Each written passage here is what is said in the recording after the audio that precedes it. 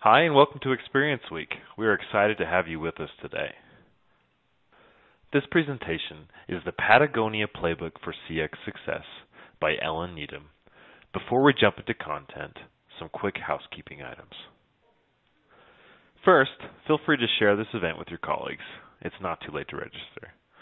Second, let others know you're watching by tweeting at Qualtrics with #ExperienceWeek. And finally, all content from today is available on demand. Enjoy. The time is now yours, Ellen. Great, thanks so much, and it's really nice to be able to chat with you all. Thank you for joining us, and I'm really excited to be able to share with you all about our about how Patagonia has evolved our customer experience program.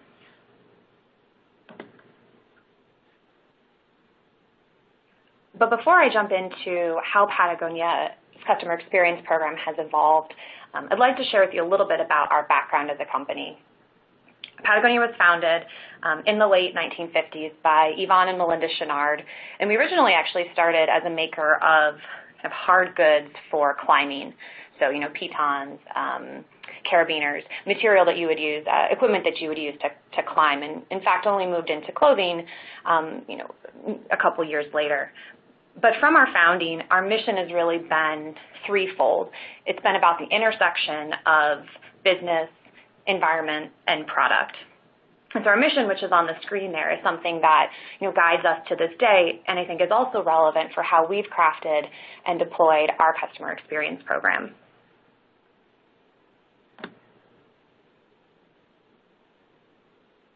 Now Patagonia makes clothing that is primarily for outdoor use.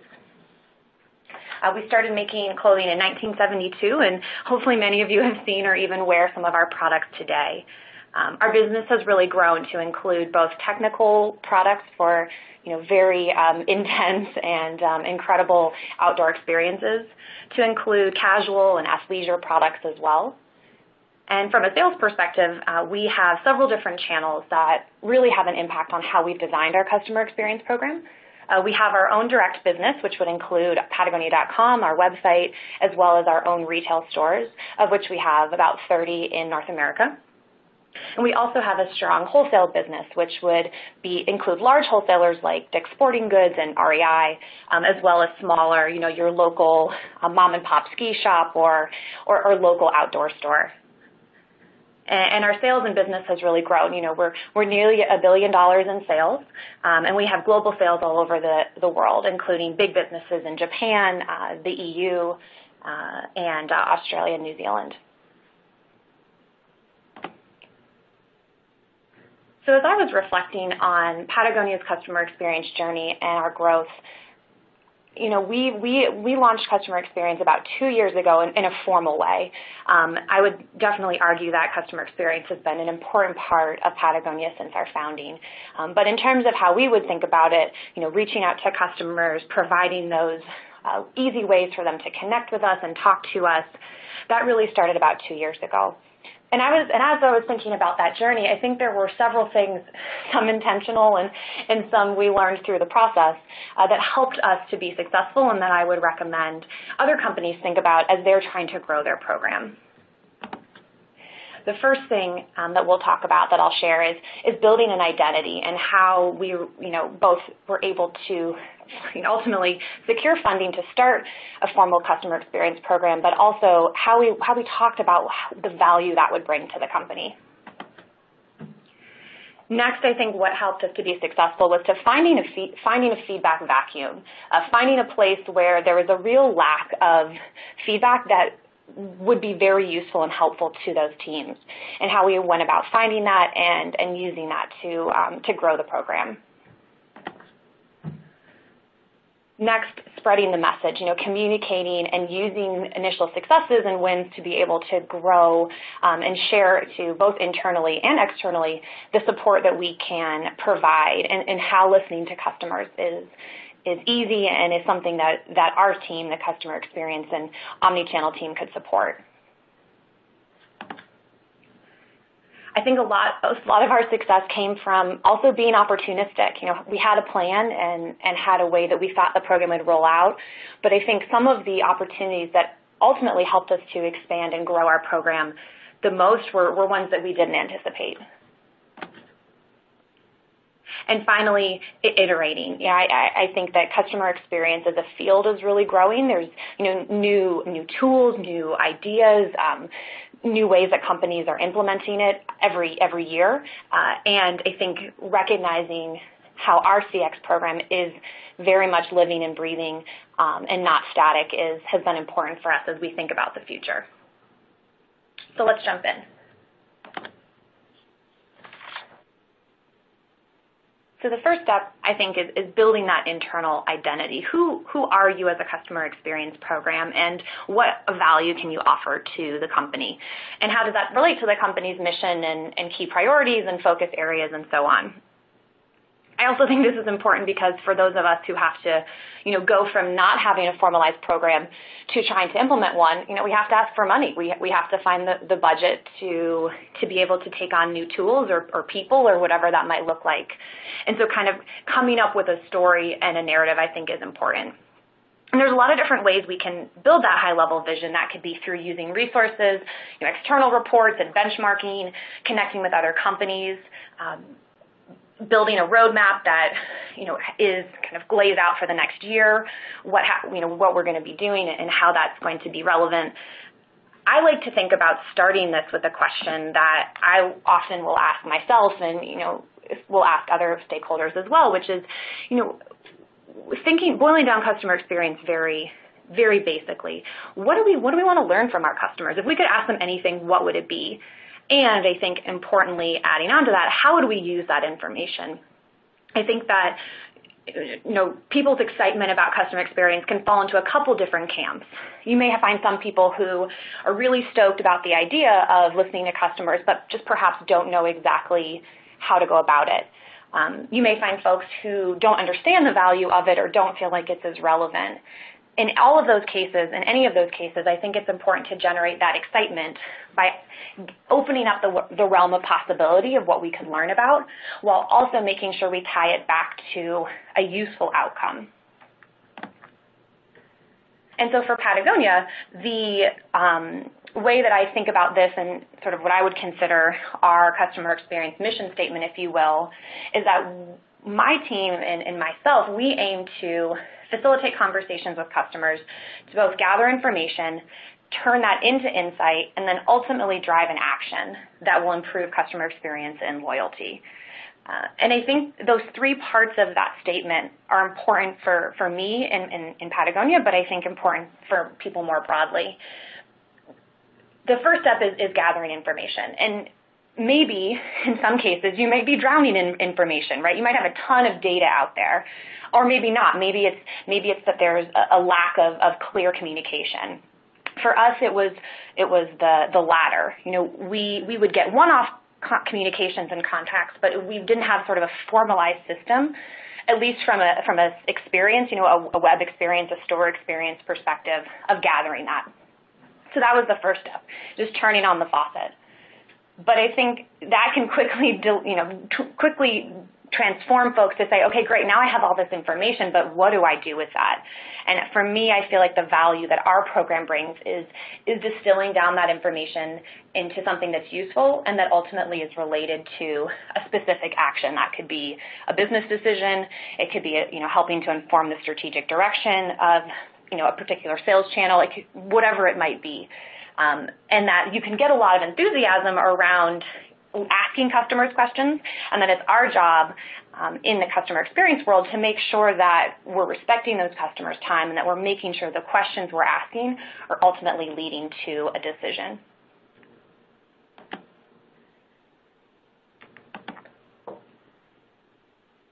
I think it's also important to think about your identity in the context of your company. This is a quote on the screen from Yvon Chouinard, our founder, who talks about more broadly how Patagonia thinks about profit, which is basically that the company will be successful financially when everything else is working right. When we make sure that we provide the best customer service, when we make sure that it's easy for people to use our online tools, when we build the best product and feel like we have the best product out there in the market.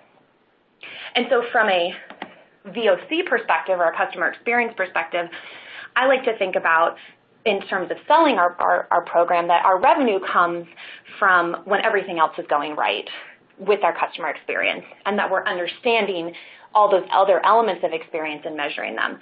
So we have an engaged customer base. They're having really easy conversations or interactions with us that are emotionally connected, that are relevant to them, and that they feel like they're a part of the Patagonia brand and the Patagonia story.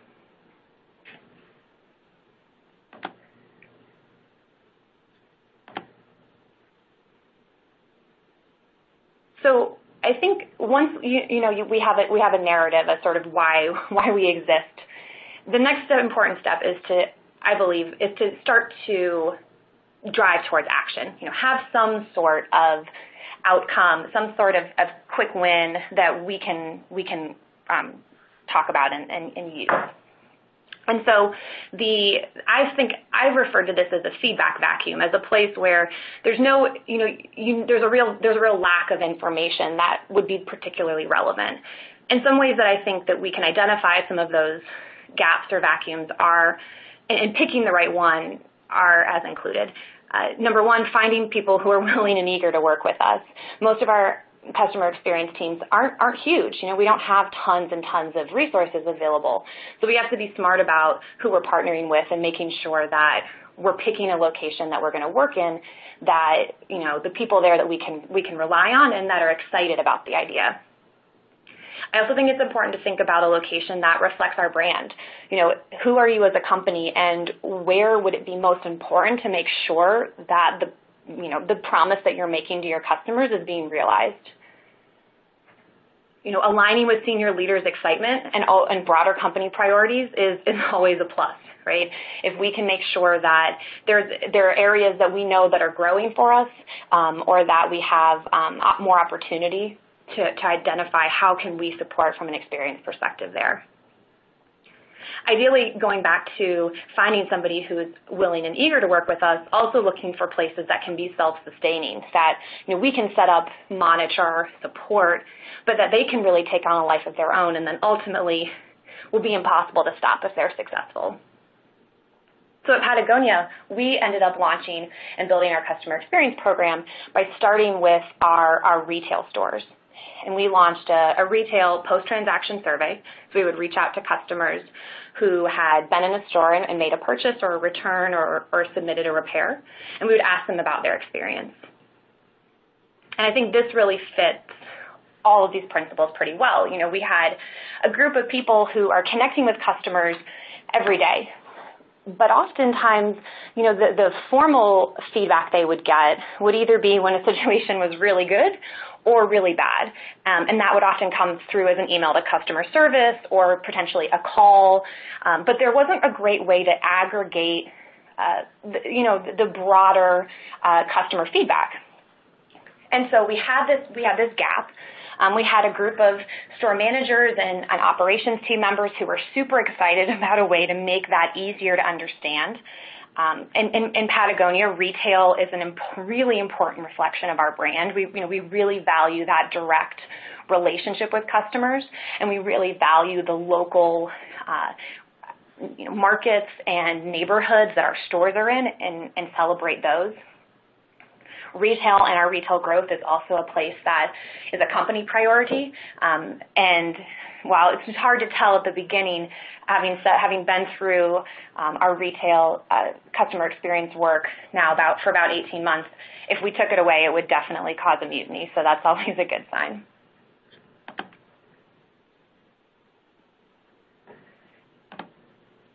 And so for Patagonia, what this looks like is, an email survey that we reach out, that we try to brand, we try to make it personal. You can see the image that we're in the screenshot there is actually of the front of our Boston store. And so a Boston customer very soon will start to receive emails that are looking at and feeling like not just Patagonia, but by the specific Patagonia store that they went to. We then try to make it simple for our retail managers to manage that relationship by giving them automatic alerts, giving them an easy way to close the loop, to reach back out to customers through integrating with Salesforce and using Salesforce's case management capabilities. and ultimately sharing the excitement and the knowledge throughout the company. So the quote that you see there, to give a little bit of explanation, the Ironclad Guarantee is something that Patagonia offers. It's our warranty, and we offer to repair, replace any garment that a customer has that they're not satisfied with over the lifetime of that garment. And so the customer in this quote is referring to our Ironclad Guarantee when he says, Ironclad Guarantee, how about Ironclad Customer? And, we love this response. I get these alerts too, and so I'll read them and read the customer feedback. And this particular instance, actually, I forwarded along to our sales leadership, and the head of our global sales actually reached out to this customer to thank them for their feedback. So I think it's, finding that feedback vacuum is both about streamlining and operationalizing and making that process really simple for your frontline. But I think it's also about the stories like this customer and about sharing those and celebrating them more broadly.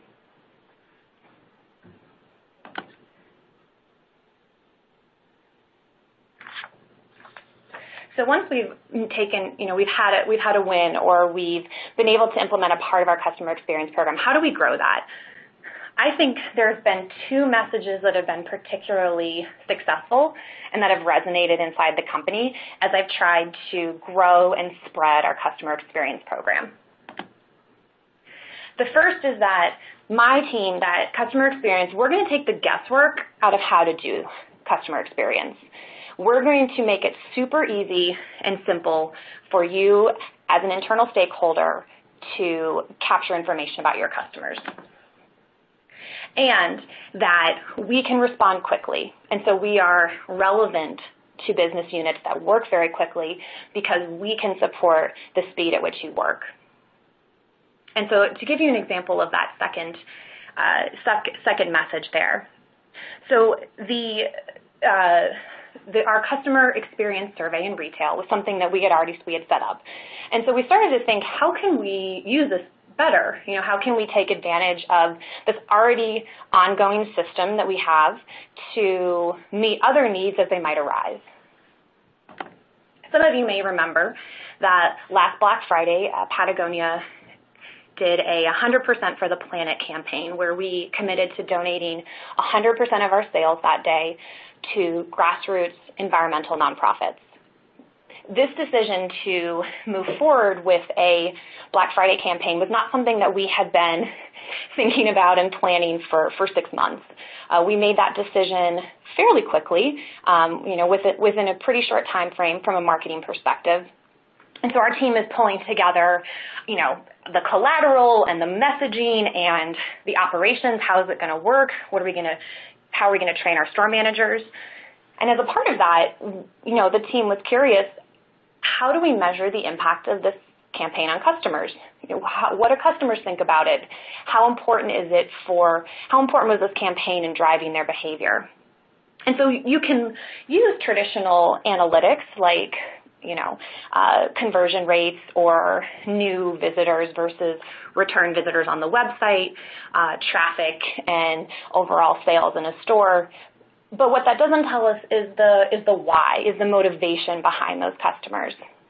And so because we already had this retail survey in place and because retail was going to have a big presence for this day, we decided, well, why don't we just add a couple questions to an already existing process and make it super simple for us to get that information. And so we were able to respond and partner with our retail marketing team and give them insights about what retail customers were coming in. And we found that nearly every single person who came in was aware of our 100% for the Planet campaign, so that was a win.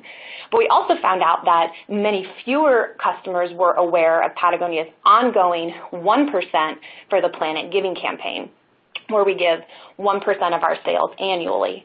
And so we saw that as a real opportunity. Like, clearly we made, a big impact on this one day, and we can do a better job of sharing and communicating all of our ongoing efforts. We were also able to share just the level of impact that this campaign had on people's purchasing behaviors. So the number of folks who just simply came into the store because of the campaign or purchased more because of the campaign. And so that was really relevant and useful information to be able to provide in a timely manner that I think, being able to say as a VOC or as a customer experience team, hey, we can respond quickly with you, is an incredible way to grow your program.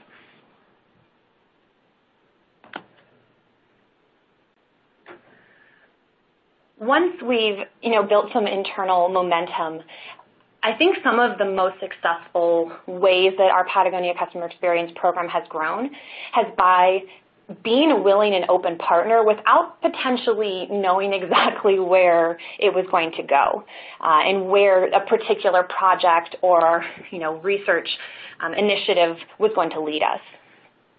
And so we've been opportunistic in several different ways. And as I was reflecting about it, I think it really comes down to 3 different types of opportunities: solving a problem, aligning with a mission-critical topic, or supporting a high-priority launch. So let me give you an example of each of these. When we think about solving an important problem, about a year ago, our product team started to hear a lot of, or more, I should say, more feedback from our customers who were leaving product reviews about dissatisfaction with a couple different elements of our fit of our Better Sweater. And Better Sweater is the product image you'll see there. And so the product team started to hear this. They're hearing, I'm hearing stuff about sleeve length. I'm hearing different pieces of feedback, and really wanted to get a sense of the scope of that problem. Product reviews are great, and they're really helpful, and our product team reads them and uses them in their work. But they're also, a pretty selected and small sample size. And so they realized, hey, we want to have a better understanding of this before we start to jump to conclusions or jump to solutions. And so we were able to partner with the product team with customer experience to do a more in-depth survey to understand what is really happening with fit here. And let's look at products from a couple different seasons. Let's look at different colors, different styles, and get an understanding of, is sleeve length a problem? Are there other things here that are causing customers to be particularly happy or particularly unhappy with the product? And so that kind of analysis was something that our product team before didn't really have access to. They could work with our quality team to go and do spot checks and pull product and measure and see if it was within our tolerances and so on. But they didn't have that customer feedback coming in to help inform what is it exactly that is working with this product and what's not. And so by being able to work with that team and help them to understand, in this case, we found that there in fact wasn't a problem with the fit, that the same number of people, not the same, but that there was about 3% of customers who thought the sleeve was too long and about 3% who thought it was too short. So that was helpful for us, and 3% is a pretty small margin of error when all else is considered, particularly because anyone who works in retail knows fit is one of the hardest things to get right. And so that was really reassuring and really gave the team confidence to, be able to understand whether they should act or not. Aligning with the mission-critical topic, this might not be something that has a giant revenue impact or a particularly flashy launch, but it's something that's really important to the company and who you are. And like I mentioned before, at Patagonia, our environmental mission is something that's incredibly important to our company. So the image on the screen you see now is of our Footprint Chronicles. The Footprint Chronicles was launched almost 10 years ago now with the mission of making Patagonia's supply chain radically transparent, letting customers understand who had purchased a Better Sweater, for example, know where the textile mill was, where the fabric came from, and the trims, where the factory where all of that was put together is, and then finally how it got to the United States. And this was at the time, and still is to this day, a really a really uncommon thing for retailers to share, to open up their supply chain like that, although it's becoming more common, which is fantastic. And so last year, the environmental team approached and said, hey, we're thinking about what does Footprint Chronicles 2.0 look like?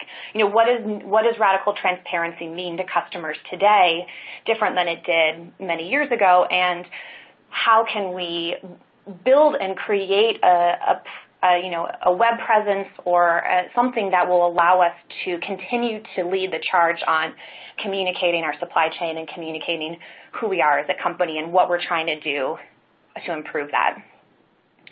And this is another situation where you can get some really good data from web analytics, right? You can look and see what types of subjects, what kind of environmental topic areas are customers clicking on the most or spending the most time on? How are they engaging with this map? Where are they coming to the map from? Are they coming from our product pages? Are they coming from external websites? You can get a lot of really good information, but again, what you miss is that why. It's the, why are they engaging with us in this way, and what are the opportunities to grow? And so through working with that team, we're able to provide them with some really rich customer feedback about how they used the Footprint Chronicles, what they thought about it, how it related to their purchasing decision-making, and other information that really helps them to inform and is helping them to inform the relaunch of that. And then finally, supporting a high-priority launch. So just about a month ago now, Patagonia launched wornwear.com, which is an online presence for customers to be able to go and purchase gently used Patagonia clothing at a discount. That has been, certified and identified by Patagonia. And so this is a really important mission of Patagonia and a really natural extension of our Wornwear program, which encourages customers to repair their garments and reuse them instead of purchasing new ones, and really helps to communicate the value of keeping garments in use and the impact that defers on our environment. So it's keeping a garment in use has an incredible environmental impact because you're just basically not buying something new. And so the natural extension of the work that we had done for many years around educating customers about repairs and going on tour and, repairing garments across the country led us to launch this website. And one of the key questions of the launching of the website, this is something that's new for Patagonia. It's new for us as a company, and really pretty new in the industry. And so as a result, we didn't really know how customers would want to engage with this website. We weren't sure what the demand was going to be like. We only had a certain supply. We only have a certain supply of these gently used garments. And so we were trying to understand what kind of basically a buying process would a customer be the most interested in. And so our customer experience group was able to support this business unit in this launch by setting up customer interviews and talking customers to them specifically about what they've liked about Wornwear when they've purchased it in the past and how that might translate to a web experience. And so that kind of work can be done in parallel with usability testing and A/B testing and all these other really great kind of web tools we have for experience, but provides us more context and really kind of, passionate and shareable stories to be able to explain why we're making a certain business decision the way we are. So all of these opportunities were things that, I didn't have on my customer experience roadmap. These were, by sharing that story, by the success that we had generated in a very kind of structured retail world, we were able to start to support other business units. And by being opportunistic, the product work we did with the Better Sweater has now led to 3 or 4 studies on various products over the last year. Our work with the Footprint Chronicles very much, I think, related to our being able to support for Black Friday and that environmental goal. And so being opportunistic, is not only like a nice thing to do as a business partner, but also something that I think can lead us to grow our program into directions that we may not have anticipated.